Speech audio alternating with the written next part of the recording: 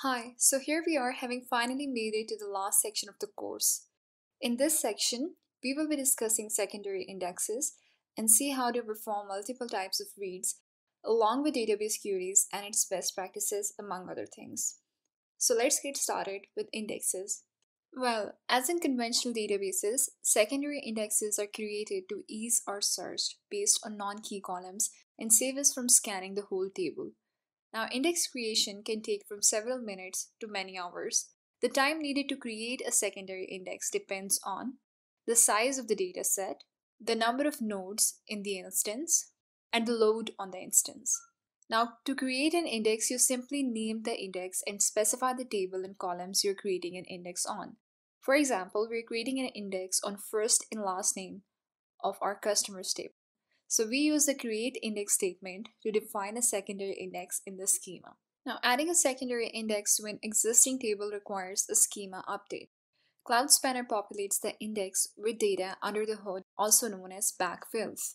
The process of backfilling might take some time to execute, however, it saves from having to get database offline or locking some columns from writes and updates.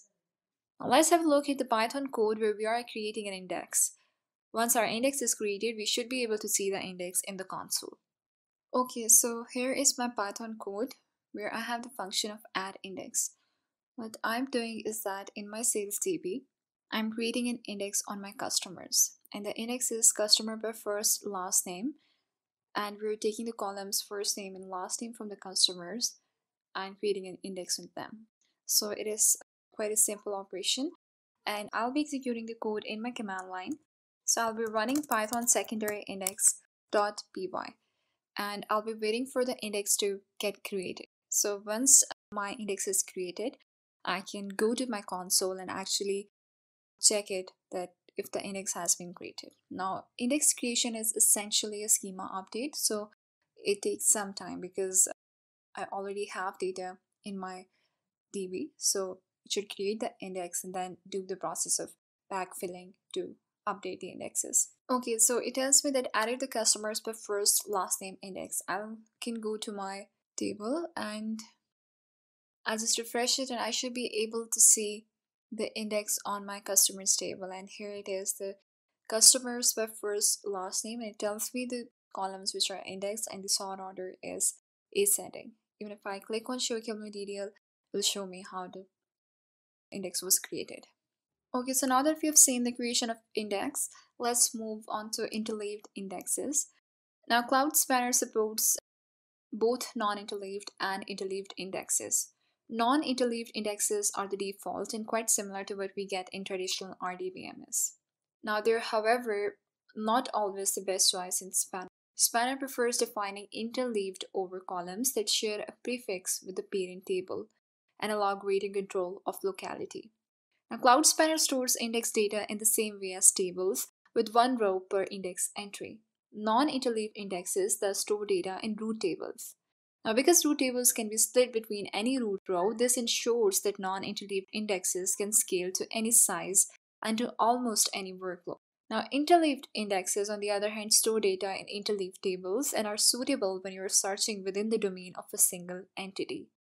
Interleaved indexes force data and index entries to remain in the same row tree, making joins between them far more efficient.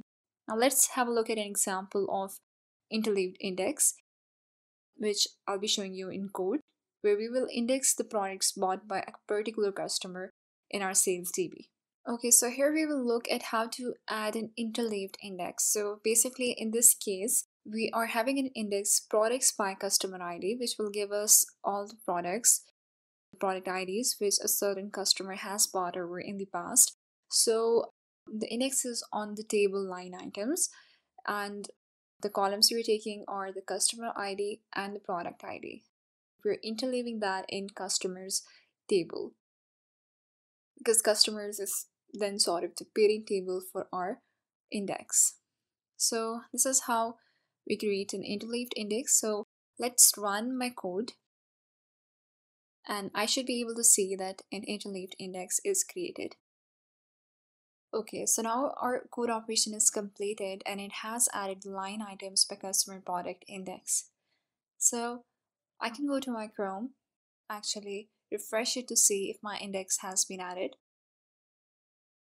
And here I can see that yes, an index has indeed been added and it is interleaved in the customers table. Now, while querying from database based on an index, if all the data requested is in the index itself, it can be consulted on its own without reading the primary record. This can save significant resources as no join is required. However, if it's not in the index, the spanner uses a join to fetch the other data from the base table. To optimize performance when reading from indexes, Cloud Spanner can store the column value of the table row in the index itself, removing the need to read the table and thus preventing joins. This is known as a covering index. So how do we achieve a covering index? This is done by using the storing clause when defining the index. Storing a column in an index results in its values being duplicated with a copy stored in the index. The values of the column can then be read directly from the index, so reading from the index performs as well as reading from the table. Now, this provides advantages for queries in read calls using the index at the extra cost of extra storage. Now, SQL queries that use the index and select columns stored in the storing clause do not require an extra join to the base table.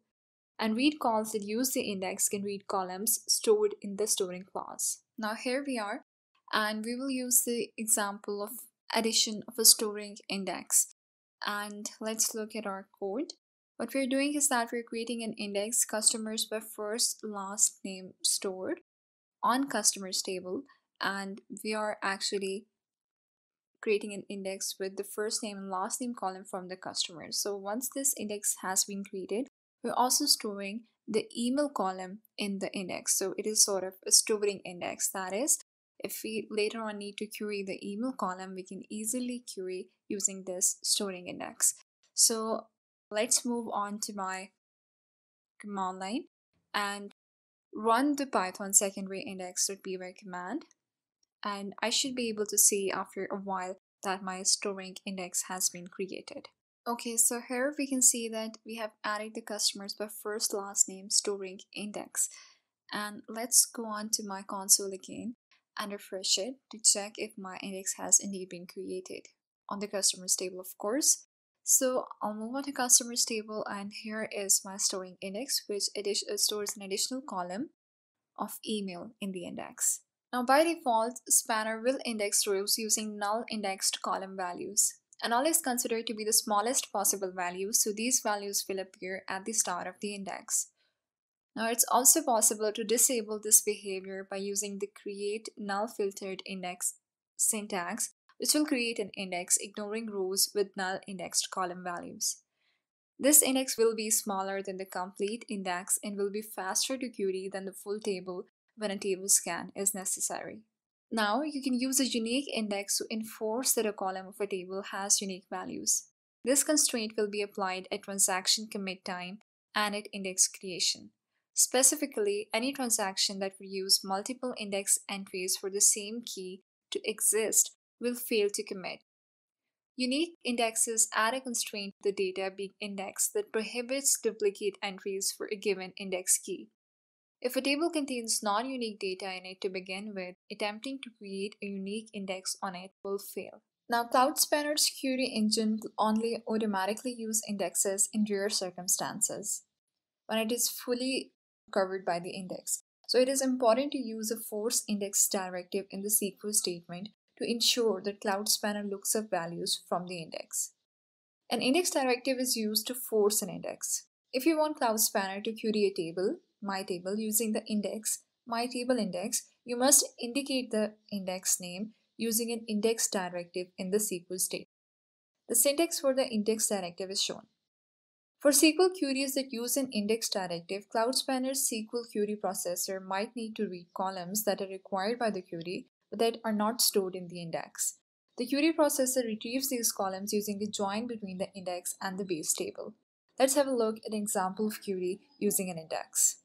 Okay, so here we are, and we'll be querying data with index in this function, and we can see that we're selecting the customer ID, first name, and email from the customers table. We're forcing it to query through index, and our condition is that first name should be greater than Asma. So let's go and run my secondary index Python code. So here we can see that we have gotten all the rows where, the first name is greater than Asma. Okay, now that we have queried the data using an index, we'll be reading data with index and normal index, and we'll be reading data with storing index. So let's have a look at our code for reading data with index. So we're specifying a key set, we're spanner key set all equal to true, that we're selecting all the keys, and then we have the results snapshot.read, and we'll be reading the table customers, where we'll be want to get the output for columns customer ID, first name, last name, and index should be customers by first last name.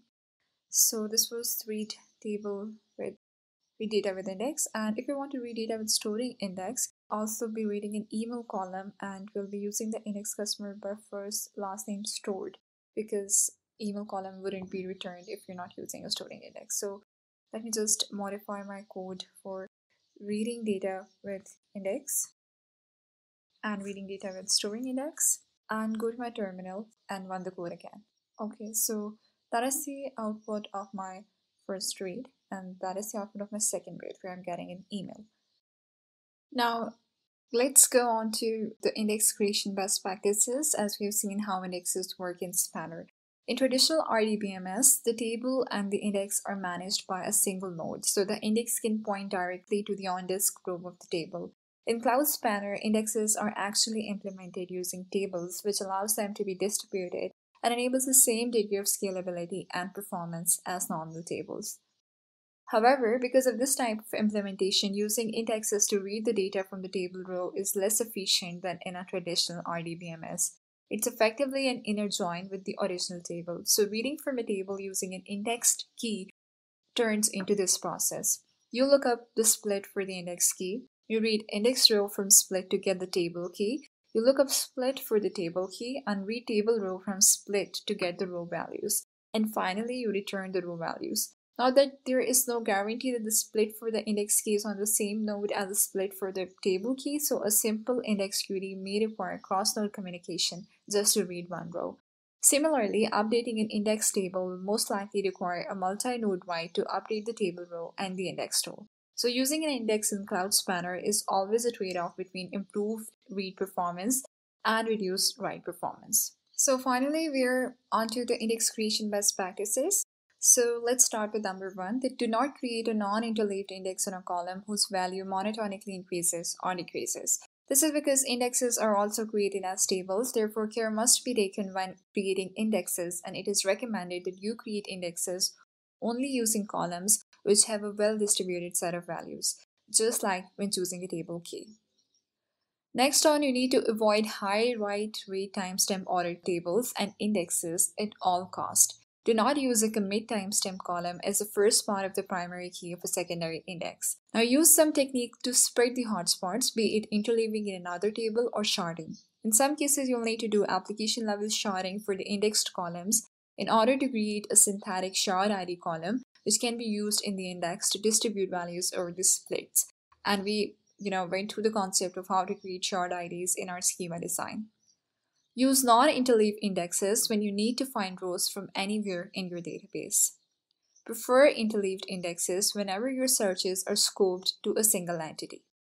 Make prudent use of storing to trade off read time performance against storage size and write time performance. Use the null filter to control storage costs of sparse indexes. And create indexes after you bulk load your data.